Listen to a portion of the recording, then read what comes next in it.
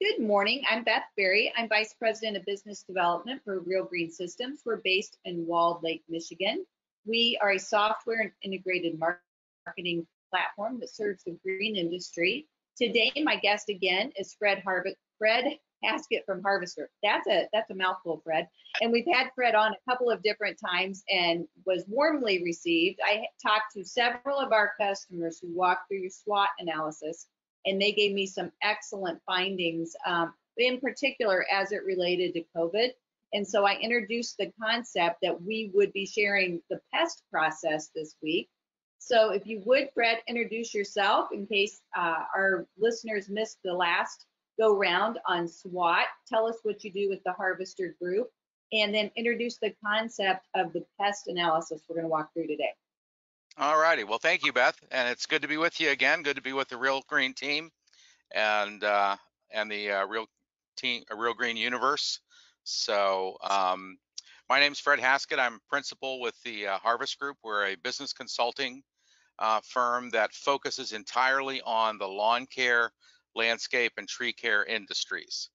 All of the principals have spent in excess of 35 plus years in the business. Myself, I was 42 years in when I became part of the Harvest Group and started doing consulting work. So I have been with several large companies and owned my own company in my hometown in Dover, Ohio in the 1980s. It was a lawn care business, residential lawn care. I then spent some time with J.C. Ehrlich's on the Early Green team on the East Coast. That was a multi-state, multi-branch lawn care operation. And then matriculated over to the Brickman Group. They were one of my clients in Baltimore, Philadelphia, and Washington area. And they recruited me, and I moved over to the landscape maintenance side of the business and was a regional manager in the St. Louis market. Had Indianapolis, St. Louis, Kansas City, and Columbia, Missouri. So spent some time there, and then I spent about a decade with U.S. Lawns, the franchise group, as a senior regional manager them. And my last corporate gig was helping a landscape construction company in Southern California expand into the maintenance division. They had to reboot themselves. They were about a $45 million concern and were construction only. And they took a big hit in the 08-09 recession and had no real recurring revenue base. So the challenge there was to build that up and make them a more stable organization. And so after I completed that 42-year internship, I became a consultant. And today I help, I work with 30 plus companies, lawn care, tree care, and landscape companies around the country. And I do one-on-one coaching for those owners and those leadership teams. And I also facilitate peer groups. We call them the Harvest Leaders Groups. I have several of those. Some of the groups are focused on landscape, some are design build, and a couple of the groups are lawn care only. So we kind of keep the business models kind of segregated with those. So that's what I do. That is very cool. So last week we talked about SWOT analysis: strength, weakness, opportunity, and threat. And that was certainly a great thought starter for many of the conversations I had with our customers last week. Just doing a State of the Union, when I would check in with some of our customers, I would ask them those questions. And of course, they would come up with opportunities that I hadn't thought about. One of them, and I don't know if I spoke to you after this, I spoke to Dusty Montiel at 1-2 Tree in Miami, and he said for the first time ever, they transitioned to a 4-day work week. Their technicians have been asking for it for a long time. They didn't think they would be able to balance the workload. Not only are they able to balance the workload, maybe they have one person, so they're working Monday, they have a shift Monday through Thursday and a shift Tuesday to Friday with one person for Saturday, Sunday, but they may or may not go back to the traditional workload. And he said they now have an opportunity to prove that we can get the same amount of work done and work around the weather because they are in Miami. But he said that's an opportunity that if you would have called me 90 days ago, I would have said we're not interested in trying that. So timing is everything, and that's why when I asked you to walk through the SWOT exercise, you brought this up. I had heard of the PEST concept years ago, have not been through it for many years, but in, as they say, unprecedented and uncommon times, it really makes a lot of sense. So tell us how we're going to frame the conversation today. Okay, well, again, part of strategic planning uh, is doing what we call a SWOT analysis, which is what you talked about earlier, which is analyzing you from an internal and an external view of the world as it pertains to your organization. And that's the strengths and weaknesses internally of your company, and then externally the opportunities and threats that any current situation or the current reality presents to you.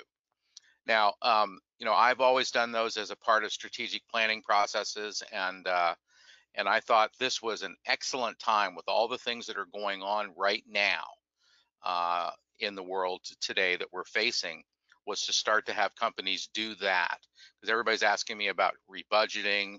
How do I adjust my plan? How do I learn to forecast, things of that nature? And maybe something just to kind of prime the pump was to start talking about and thinking with them about doing a SWOT analysis.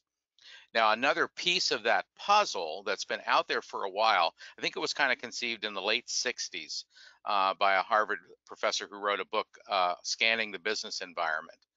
And he developed the concept, it's kind of an extension of a SWOT analysis, called a PEST analysis on that. And it's typically done with larger organizations that are in multiple locations.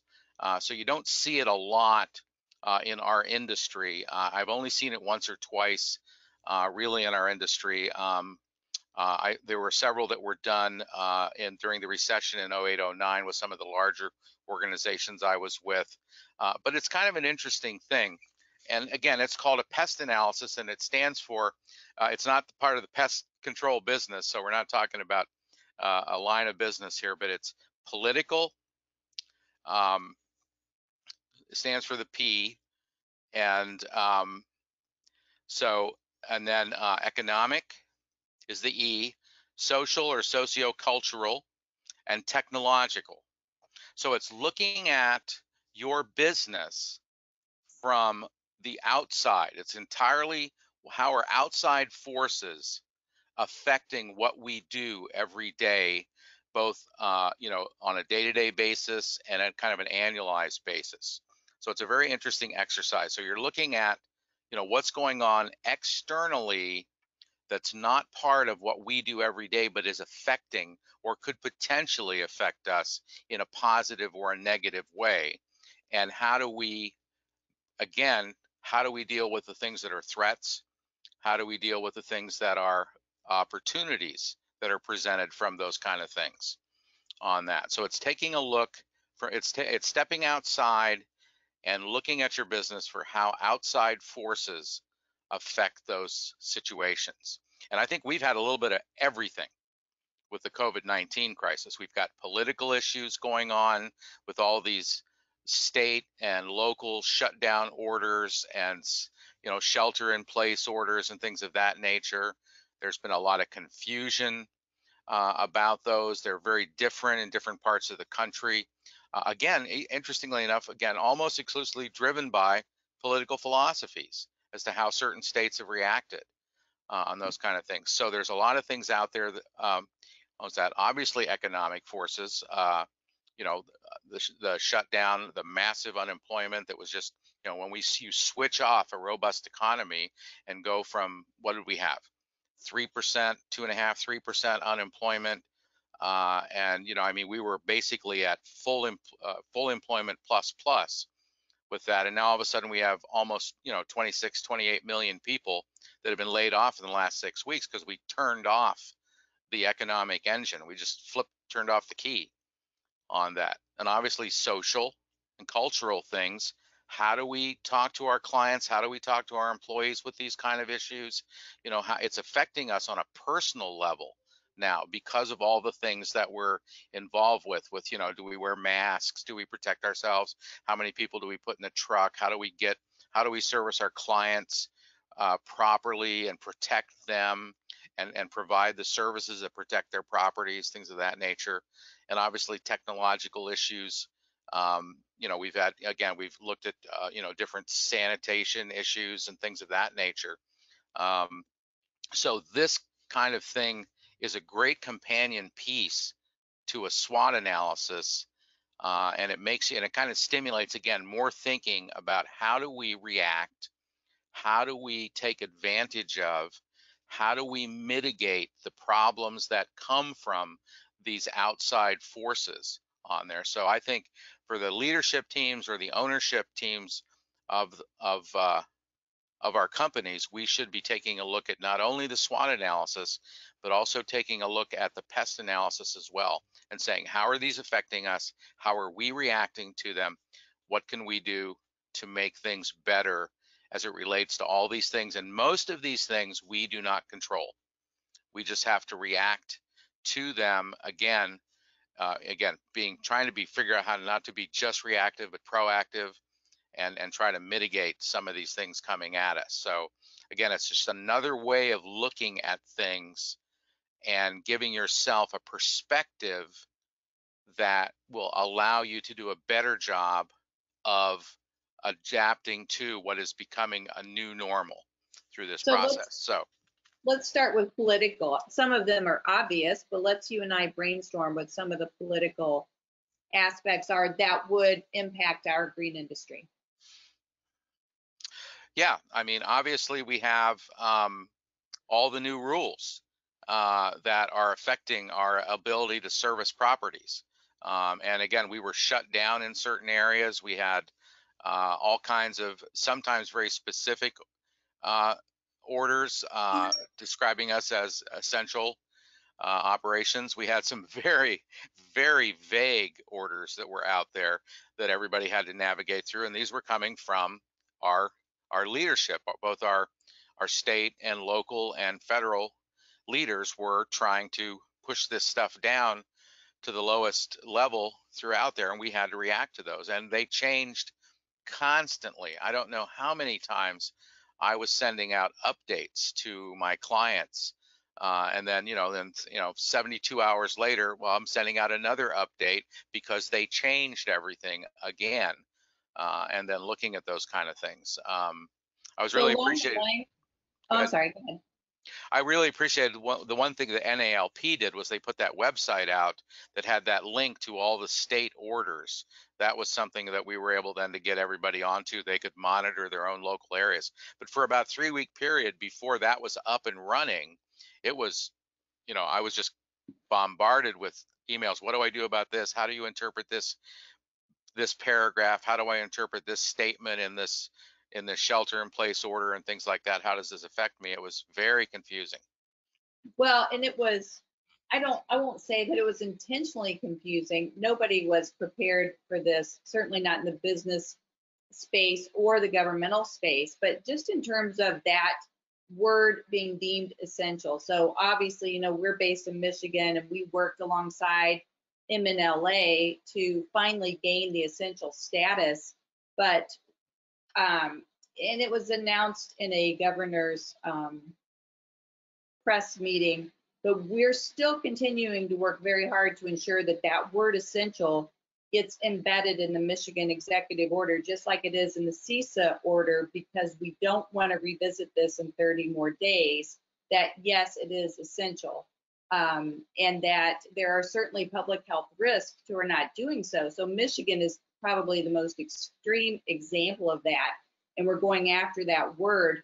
But what guidance would you give now that well, of course, all of the companies you and I both serve are in full production right now, thankfully. But do you think there's political opportunities on the tailwinds of this to reestablish relationships with state and local government to ensure that when this happens again, I know where we were successful, it would be because, oh, Fred already knows the congressman on this committee, and Joe Cusick already knows this person in the Michigan government.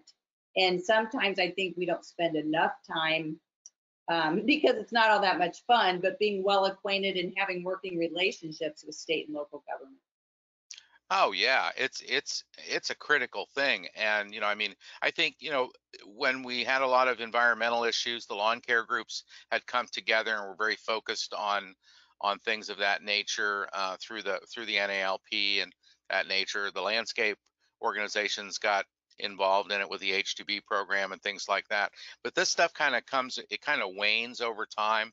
Um, and this is one of those things where I think everybody can realize that maybe those two issues, those point source issues that drove us to contact our congressman and talk to their staff members and things of that nature, um, are okay. That's great. But today we've discovered that we need to have an ongoing relationship, because you never know what's going to happen. um, and this is a classic example of how, as we've become more connected globally, and our supply chains are global, and our food supply is affected by global things. Everything is affected by everything on the planet today. And you know keeping in touch and keeping a relationship with your local, at the county level, at the state level, and at the federal level, the congressmen and senatorial offices, it's really critical to have that relationship, because when you call them, they then know who you are on that in that thing. So it can't be just the issue of the moment. It's now become an ongoing process, because we never know what's going to come next on that. So we need to have that be a permanent part of our process, because they're making decisions for us. And some of these decisions have been, very quick, very fast, not well thought out. Obviously, some of them have been influenced by political standings and ideology. And again, the better relationship you have with your local um, legislature, at the state level and at the federal level, the better off you are. And at least they're gonna hear you when you call, because they know who you are. I call my congressman's office, they know who I am. They've met me through a whole lot of different things, H2B and things like that. They know who I am. My call gets returned, those kind of things. But if you only talk to them once every 2 or 3 years, when there's a current issue going on, you're not establishing a permanent network with that. So yeah, it's important And the on work that. that NALP does, Andrew Gray from a political standpoint, and Bob Mann, it certainly is useful to the greater good. But as we found out, these are state issues. And so you really need to be in lockstep with your state association. And if you don't have a strong state association, you should be part of that association. Yes, yeah. And Andrew and Bob are great. I know them both, and they've been very helpful to me through this process. But they're only two people, they can only do so much. And most of what they do or can do in a positive way, a lot of times comes from the network that they've established of companies around the country, member companies that have relationships with their state and local representatives in that regard. So they're only as good as our efforts in helping create those and nurture those relationships. So Now let's shift to economics. So some of it is immediate, but I think most folks I've spoken to in the industry that I view as mentors would suggest that perhaps we haven't seen the downstream economic impact to our industry yet. What's your commentary or items that we can control or not control, but should focus on in terms of economic?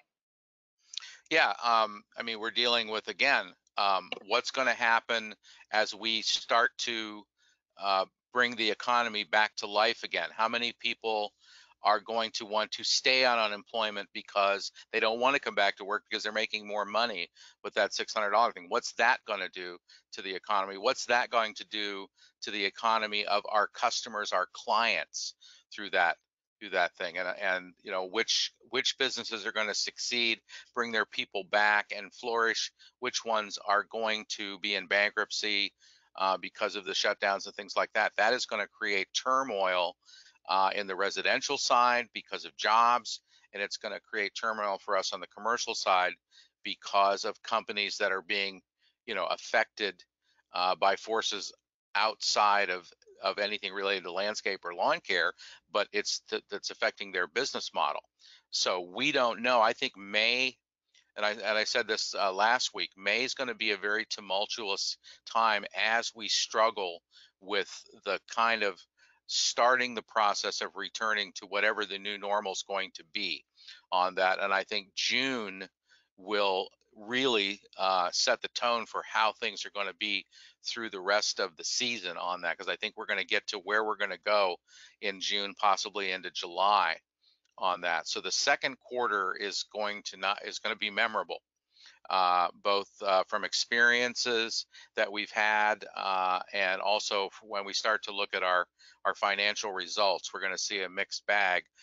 But by the time we get to June and July, we're going to start to have a much better read on what's going to happen in Q3 and Q4 on that, and that's going to tell the tale of where we're going with this. So we need to be really hyper vigilant on what's going on out there and watch what's happening. What's happening to the companies that employ most of our customers if we're in a residential business. What's happening if we're in the commercial business? What is happening to the business models of our clients? In that regard, we need to be on top of that and be paying attention to that, because if we're not, we're going to have a bunch of surprises.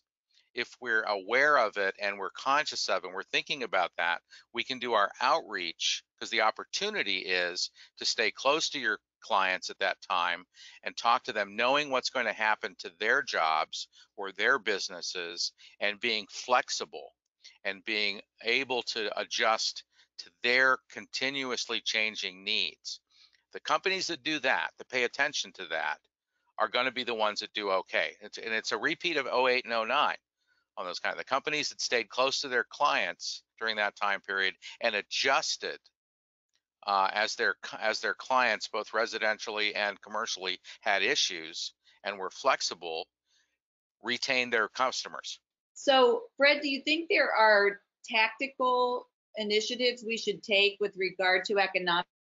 So let's say that you have a recurring revenue chemical lawn care business. Would you be proactive at offering value programs to customers, or is it better to ride out your pricing model and programs for the rest of the year and make a shift in 2021?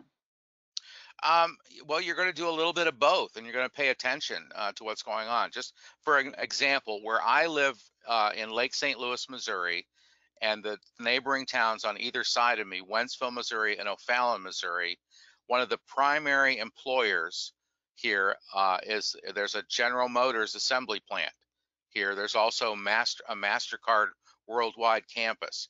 Those are dominant employers here that a lot of the people, if I was in the residential lawn care business, a lot of my clients work for those, or the supporting businesses for those. So I'm going to watch what's going on with MasterCard. I'm going to watch what's going on with General Motors, because their supply chains locally are going to be affected by what's happening with them. So I'm going to pay attention to that. And if I start to see something happening there, I'm going to have to make sure I'm flexible for my clients. Now, if everything's stable and things are going, yeah, I can kind of ride it out to a certain degree. But if all of a sudden General Motors realizes that their sales of light trucks and vans start to go south, and they start to eliminate shifts at the production plant, that's going to affect my clients. And then I need to be flexible with those clients to make sure I don't lose them. So maybe I'm going to have to do some adjustments in my program, or the billing status, or some discounting or things of that nature. But what happens with General Motors is going to happen to my customers. So that's where you're paying attention to those things. If everything's going fine, you can ride it out and then continue to see what's happening in the third and fourth quarter. If something is happening significantly in your immediate marketplace that's affecting employment, affecting business models. And again, if MasterCard or GM are my clients, I'm servicing them commercially. Yes, that could be an issue too on those kind of things. So does that make sense? I mean, it's Yeah, it you're does. being hyper vigilant at the local level because the people, your customers, are the businesses and the people that work at those businesses on that. So I spoke to Kevin Bedrine yesterday, and he runs a True Green franchise in Louisiana, and they're having a phenomenal year. He said, we're going to be up double digits. That everything is played out correctly. COVID was certainly an event, but it didn't stop them from doing production. And I'm hearing that from a lot of the chemical lawn care space. So let's just assume that's true across the board for the purposes of this question. Would you recommend those companies to continue to make capital investments, or would you still say, in one of our first conversations, the middle of March, would you still say it's time to hunker down and cash is king and keep the cash in reserve? I would I would hunker down and be cautious through the end of the second quarter on that, because again, June's going to tell us a lot. So I wouldn't be jumping out and buying increasing capital expenditures right now on that. And I know the suppliers don't like hearing that, but again, they're needing to be hyper vigilant with their customers too, which are the company owners with that regard. But I would be cautious through the end of Q2, and then what we're going to learn in June is going to set the stage for, do we go forward uh, in a more aggressive manner, or do we go cautiously forward into the third quarter and the fourth quarters? I personally think that we're going to be able to be, more robust as we get into the summer. I think the the problems that the travel and vacation and resort industries are going to have, because people are going to want to stay home, is going to circle back and benefit us, because people are going to stay home. People are going to have, I think, the ones that, we're going to keep their jobs, they're going to keep working, the economy's going to start coming back again, and they're going to want to do stuff around their homes in that regard. And I think we're going to start to see the commercial Yeah. the commercial companies also say, clients say, okay, everything's okay, we're stable, we can now continue to go forward with our enhancement plans and things of that nature. But I think everybody's going to be sitting out May and June and watching what happens in regard to that. So 60 days from now, we're going to have a much different view of the world. Are we adjusting, pulling back, or moving forward? Or are we, moving on in a normal format? I don't know the answer to that. I have a gut check on it, but I would not have predicted all this either. So, how do you, how do you know? So I would move cautiously for the next 30 to 60 days. But again, I'm hearing the same thing for most of my clients. There's more business as usual than not out there, and we're seeing growth. And like we talked about the last time, I think the lawn care side of things is going to see kind of a second spring. So I would continue to cautiously continue on with my marketing and things of that nature. I wouldn't be pulling the plug on that, because I think as people start to settle down, they're still going to be interested in buying lawn care, where typically they've been slowing down on that. I think because some of those people put that stuff on hold. And now they're gonna, when they start to feel like, hey, the company I work for is open back up again, I'm going back to work, I can go get my hair cut, I can go, go to the store, things are starting to get back to normal again. I want to get my home, back to normal again on that. So next question for you, the S. Let's talk about the S. Remind me what it is. It's not social. It's socioeconomic, or It's actually sociocultural. sociocultural. Okay. Yeah.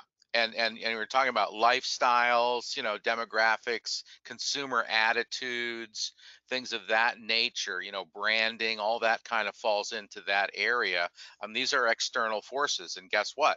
Now, our society has changed dramatically in the last 45 days. We're not going where we need to go as much. You know, we're staying apart. You know, some of us are wearing masks, some are not. Everybody's staying apart. There's arrows on the floor of Walmart and the grocery stores about which aisle to go down, which direction for social distancing and all that. There's been some major changes to our lifestyle uh, that will affect our business. And you know, how do we communicate with our clients about protecting their health while we're servicing their property, and even more so, our employees? How are we handling that? Because you know, the world changed, and you know, this is where the socio-cultural things are. And then, how did we react as leaders in order to communicate that and make those adjustments that we had to make really on the fly with those kind of things? And how long will this last? I don't know. It has to be part of the equation of what we look at planning. How long will we have to be, you know, if you're in the maintenance business, running 1 or 2 men per truck? How long will we have to have split shifts in the morning when we're loading and unloading our vehicles, so that there's not every people aren't all in close approximation on those kind of things? And that's affected all of us: lawn care, landscape, tree care, things of that nature. You know, tree care crews work very close together, grounds guys running chippers, climbers, and things of that nature. They've had to completely organize the basically the physical delivery of their services. And again, the social cultural stuff is, how did we handle that? How Right. did we communicate that? How did we deliver the message? How did we enforce the message? And was it positive, or did we make ourselves look bad through that process? We still have the opportunity to look at that again. All that's still there. It's still happening. In some cases, it's increasing. In some cases, it's going away. But everything's still changing. For example, my grandson works at Lowe's. They've been open through the whole process, fully open in Missouri. They didn't have the seed aisle barricaded or anything like that, so they were fully functional and they were busy. And they put sanitation and they put barriers in at the checkouts and all that stuff, but they didn't make their people wear masks. Effectively, yesterday or the day before, um, now they all have to wear masks inside the store. So there's been yet another change as we start to come out of this. And you know, I'm starting to look at some travel again to go visit some of my clients here in May and possibly in June. And now I'm discovering, you know, the airlines are now wanting everybody to wear a mask on the plane. That wasn't true 2 weeks ago Right. in that regard. So this is a still ever-changing environment, and the socio-cultural aspects of it is, how are we changing, how are we adapting, and how are we handling the changes so that we're being viewed positively by our clients, and positively especially by our employees.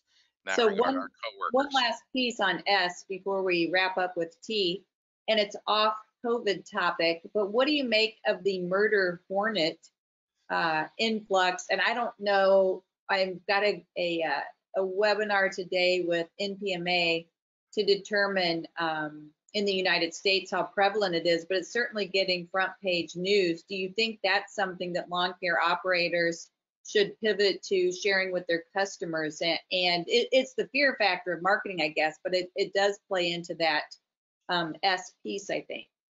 Oh yeah, yeah, and that's, you know, there's another threat that's coming, and it's an external force.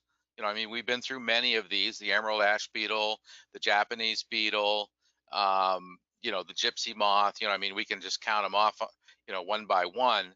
And what I've heard so far, and I've just only begun to hear about it, is that it's still in a pocket in the Pacific Northwest for the most. For that's, and you know, and that may not be accurate. That's what I know at this point in time, and that it's possible to nip it in the bud if everybody pulls together and works on this together. As I think everybody's learned that we've missed the ball on several of these now. Maybe we have an opportunity now to get it right, but the local governments, the state government, and the local pest control and lawn care operators and landscapers are going to have to work together, because this is going to affect the honeybee situation. I mean, that seems to be the biggest threat, I think so. is the honeybee. So now it's getting into ag on that, and they're, the agriculture, the beekeepers, the agriculture people are going to be looking to us, lawn care pest control, as a solution if we start to work on those kind of things. So we need to learn about that. We need to learn what the control aspects are. So now we're going to turn to our suppliers and say, what do we use for this? How do we control this? How do we identify what their nests look like, what they look like, and things of that nature. So it's a threat, but it's also an opportunity on that. And if we come together and work together, we might stop it. So We we'll can see. make that one stop. That would be very cool. So lastly, we've got about 5 minutes left. Let's talk about technological. One of the pieces I was thinking about, I was at Scott's Miracle Grow during a time where we launched a product called Primo Growth Regulator. So I was thinking to myself, if I were in Michigan and I had the ability to apply, and I was in mowing and I had any opportunity, I might be using a growth retardant because I didn't know when I was going to become non-essential. So what are some other aspects of the T and the pest analysis that are meaningful at this time? Well, yeah, we just talked, as a matter of fact, one of my peer groups had a very lengthy discussion about the usage of PGRs the other day, plant growth regulators. So that's a tool that we can use. It's a tool that we can use when we're having labor shortages, things of that nature. So there's been an increased interest in that. That's technological. Obviously, the things that we use internally for our software operating systems and things like that are changing rapidly and becoming more and more available and more helpful. But there's a lot of looking at, what is the right platform for me to be using. They all have issues, so we're looking at those kind of things. I have an exciting kind of thing I'm working with. I have a client that's a startup that's developing an autonomous robotic mower for the commercial side. It's not the little Mobot running around in your yard in circles that's 18 inches wide.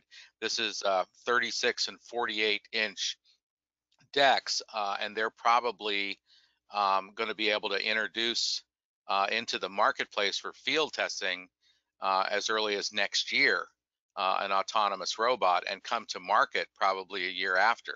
They're right now field testing the machine now in 2 different parts of the country, Florida and Colorado.